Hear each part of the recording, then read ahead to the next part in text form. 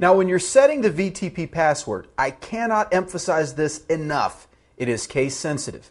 It must be between 8 and 32 characters, and it simply must be. That's the most important thing.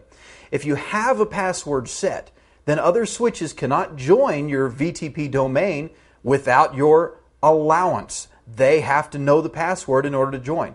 But if you don't have a password set, then any switch could go right ahead and join into that domain and could potentially introduce a big security vulnerability to your environment. You don't want that to happen. Make sure you have a password. Remember, it has to be case sensitive, has to be at least 8 characters long, and cannot be longer than 32 characters.